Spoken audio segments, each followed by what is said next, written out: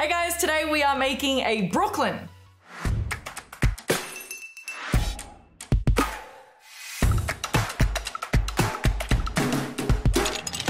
All you do for a Brooklyn is you do 2 ounces, 2 dashes of Ango. Make sure it doesn't get on the bar because it stains.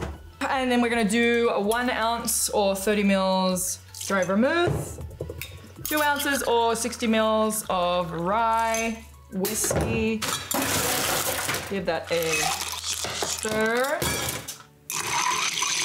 Whee!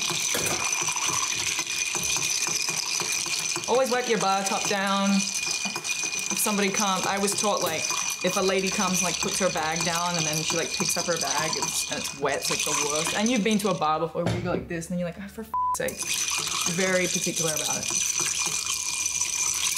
And that's what makes me unlikable. Okay, oh Christ. Do you have to put a blank over Christ?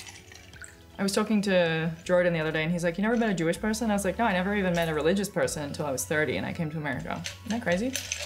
That's why I say f so much. You wanna try it? Okay, so the garnish is a cherry. I'm not a super fan of this drink, but Alex likes it. Shy. She said, "Oh, I wasn't expecting it to do that." I think dry vermouth with a whiskey is not good.